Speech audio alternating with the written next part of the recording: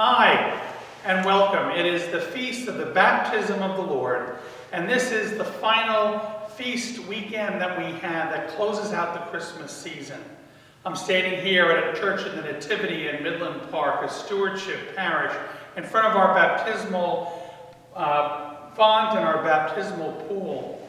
And it's there to remind us how everything is all connected. So many times we think about Christmas in a very linear way, that Jesus is a baby and now all of a sudden a couple weeks later we're celebrating the Feast of the Baptism of the Lord when Jesus was 30 years old and being baptized by his cousin John the Baptist in the River Jordan. But more importantly, what all these feast days tell us is how it's all connected to the cyclical things of our lives. And baptism is a wonderful way to end the whole Christmas season.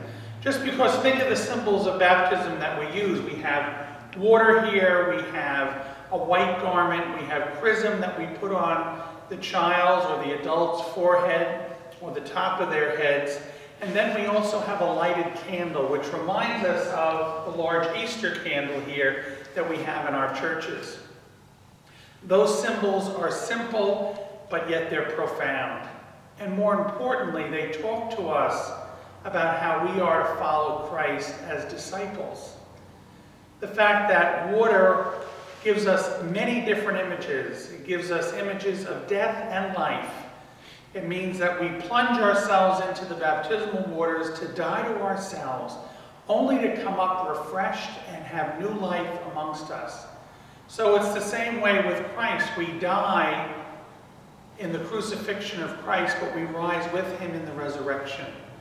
And that's what Jesus is always inviting us back to see those cycles of life and to know that we're not doing it alone.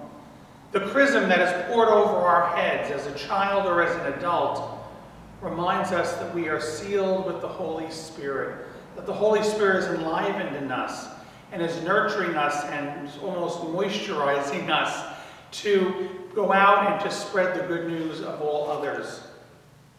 The white garment shows us that we are to live lives that are worthy of this life of Christ that we are trying to follow, knowing that we are limited and even sinful at times. The lighted candle also encourages us to bring that light of Christ into the dark places of this world, to fight against the evil that we face each and every day, sometimes in a very subtle way and sometimes in a dramatic way.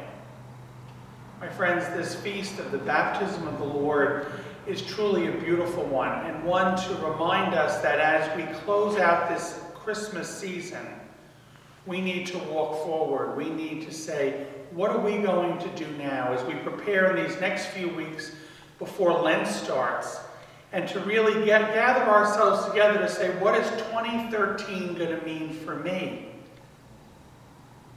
The most important thing is that we do it together. Because as we look at our baptismal call, we have to look at the way Christ lived his life, the way that Christ prayed, the way Christ related to other people, the way Christ loved. Those are the elements and the charges that we have in our own lives to look at. How do we do all those things in imitation of Christ? And I think more importantly, the fact that we don't do it on our own.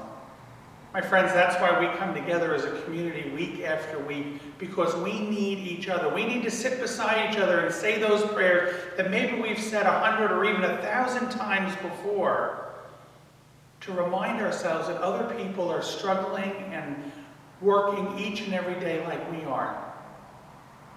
We know that the world can be a very scary place at times. But when we can help each other and know that someone is sitting next to us, there's almost nothing that we can't deal with or work through. That's the whole meaning of why Jesus allowed John to baptize him in the Jordan. He submitted to John's power of baptism because he wanted people to see what it meant to be a follower. Everything Jesus did was to teach us and to show us how to live our lives. Come, join me here at the Church of the Nativity, where we are trying to do that for each other. We have a wonderful new program that we are starting during the Lenten season this year, and it's called Discovering Christ.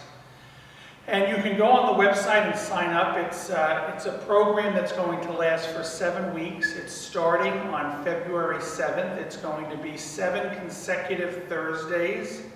And one of the neat things about this program is we're going to start off with dinner at 6:45. And then at 7:30, we're going to have a presentation that will be given by myself. And then we'll have a short 10-minute break for some dessert and coffee. And then we'll get together at tables and discuss with some discussion questions the topic on what we were talking about that evening. At 9:15, we'll be done and you'll be walking out the door. So it's basically from dinner to the end, a 2.5-hour experience. And I really encourage you, this is a great thing for you to do for yourself during this Lenten season. I know it might be a big commitment for people, even some of our younger families that have children, but think about it, plan it. Maybe you can get a babysitter to come those couple of hours each night, or get somebody else that you know that can watch your children that you trust. Because this is something that I really invite everyone in the parish that is able to come to be part of. It will be something that will be enjoyable, it will be thought-provoking, and I guarantee you it'll be something that will help you grow in your own spirituality. We are sending out different things, but you'll see in the bulletins here, we have bulletins this week, but here is the bottom part of our flyer that we are sending out as a registration form. So we ask you to fill this out. You can, again, what I said before, you can also go online and fill out electronically if you'd like to be part of this. Please, don't hesitate. Go with your gut. Do it right away. This Sunday also is a great Sunday because we are starting with the confirmation kids, their enrollment and their beginning of their process to really study and reflect on the sacrament of confirmation and what that's going to mean for them and how they're going to live that out in their lives. So I ask for your prayers for them and for all the people here at our church. God bless you.